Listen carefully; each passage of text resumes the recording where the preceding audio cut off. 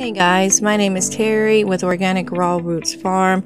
Welcome to my channel. Me and Romeo decided to take a ride today and check things out on the 10 acres, and it really got me thinking, I need to show you our first aid kit.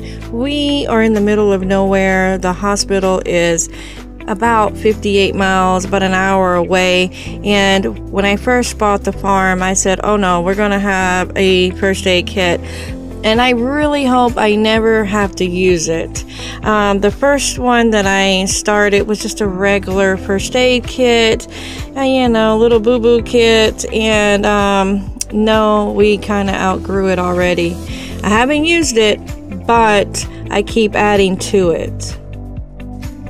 So I got this box, and it has meds in it and things, and yeah, I'm upgrading again, and now I'm putting trauma items in it because, folks, I've sold it my husband a few times, but that's another story.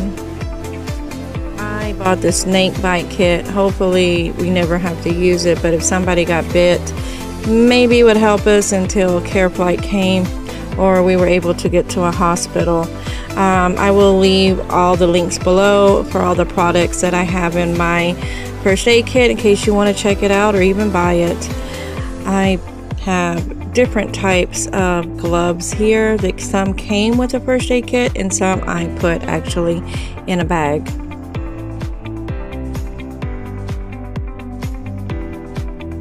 And a gentle tape, because I'm the biggest baby when it comes to ripping stuff off your skin. But then again, aren't we all?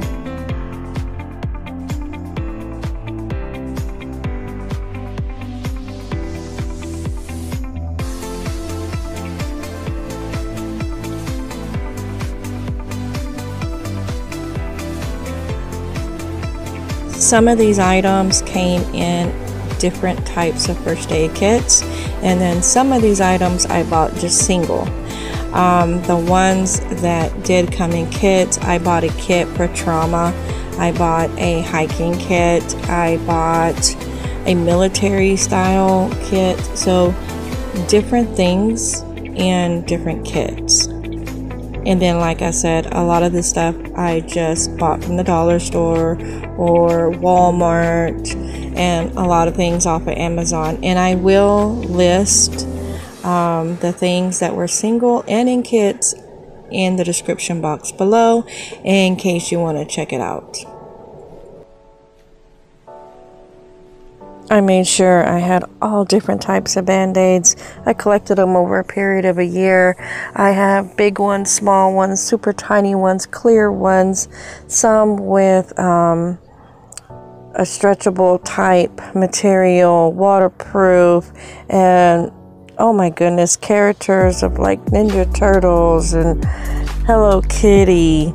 Even adult maybe will like a character band-aid. It does brighten your day.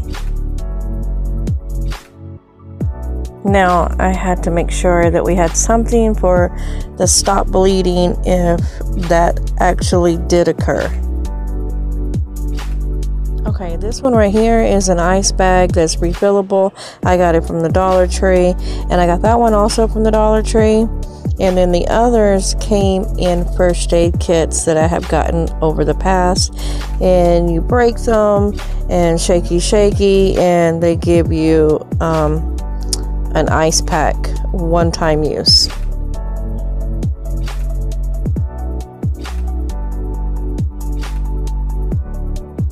I made sure we had things to close up a wound, like a butterfly stitch. We had different types of tweezers, flat ones, pointy ones, ones that angle, different types of scissors, a blade, just a little bit of everything, just to cover grounds.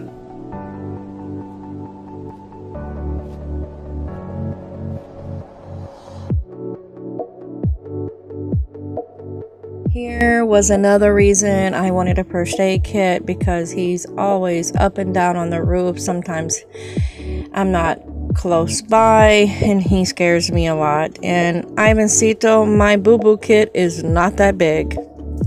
Do not fall.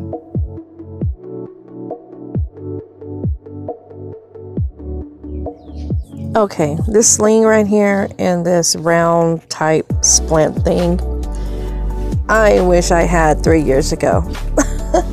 I was kind of on the not so bright side, and my husband stopped the tractor, and I thought he was getting off the tractor, and I walked in front of the tractor and it jumped.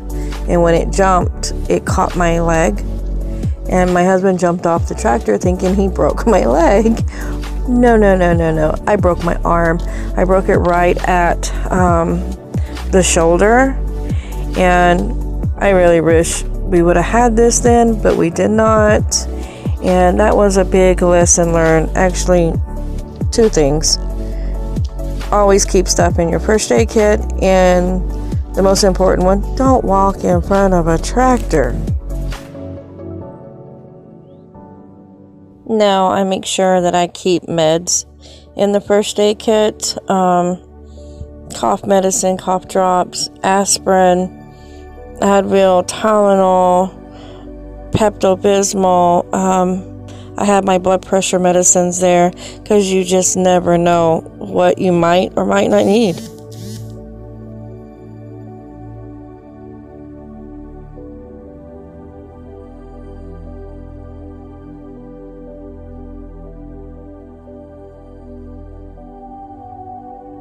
I also carry in my first aid kit ointments because we got poison ivy, we got plants that stings, we got lots of different yellow jackets, bees, all kinds of things that can bite or sting. And I carry Benadryl, calamine lotion, Neosporin, burn creams, all different types. I also make sure I carry peroxide, alcohol, eye drops, eye wash, even Pedialyte for the grandkids, even for adults, because you never know, you might have a heat stroke out there. I even carry an emergency one-time use inhaler also as well, because I do have asthma.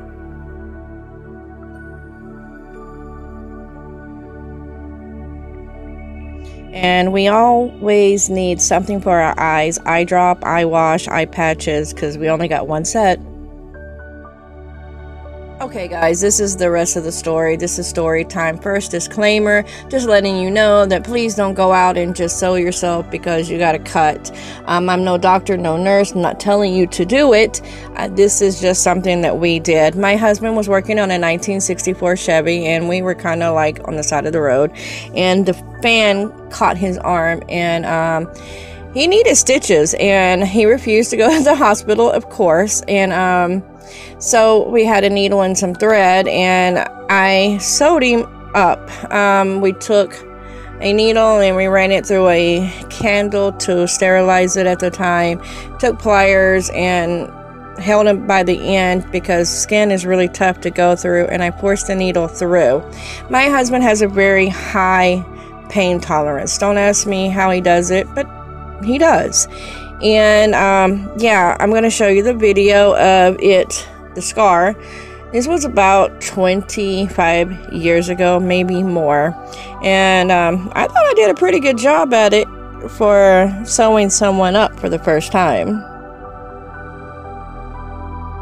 Okay guys, so here's a bonus story for you. My husband was working on a car. He was torquing down the head of a car, which is many pounds. And the torque wrench slipped and slapped him right in the face. And the top of his eyelid next to his eyebrow was hanging down.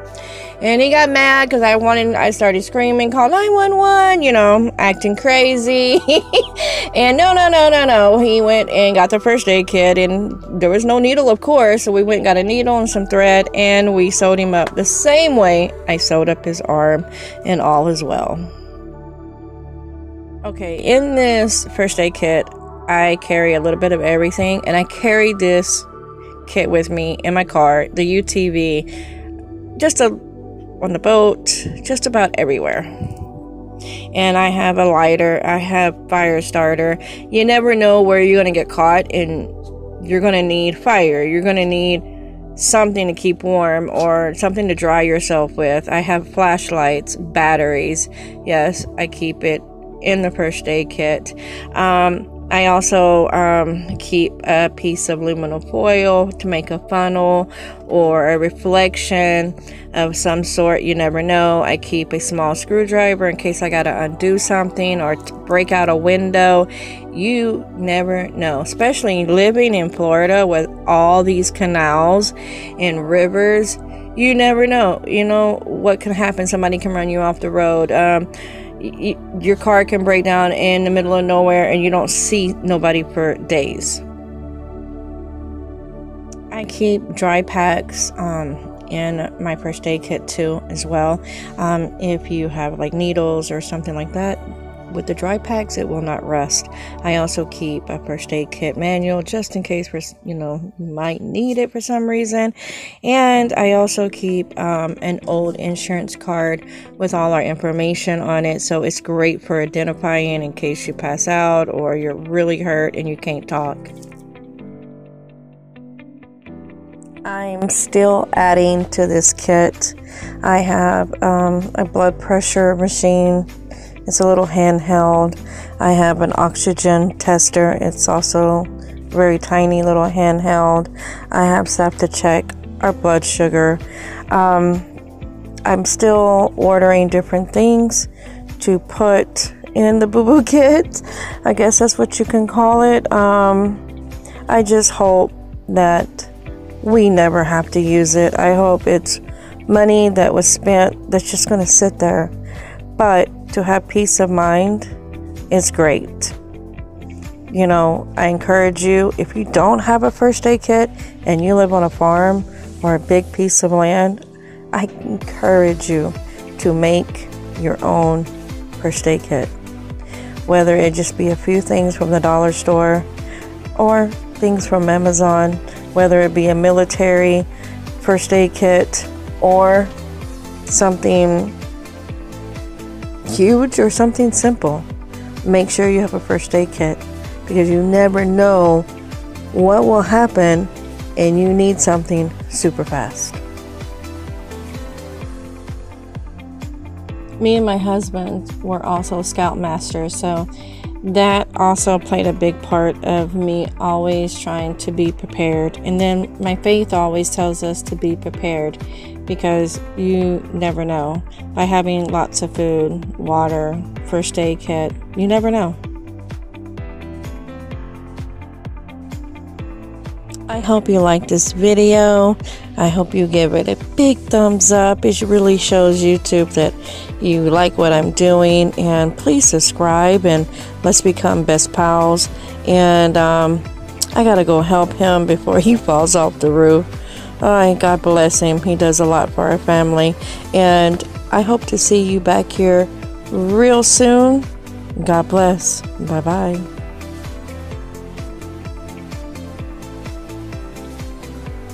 One more thing before you go. If you get a chance, go follow us on Instagram. We post daily on Instagram and we do a lot of stories on Instagram. We would love to have you there. We would love for you to follow us and become part of our tribe. Have a great day and God bless.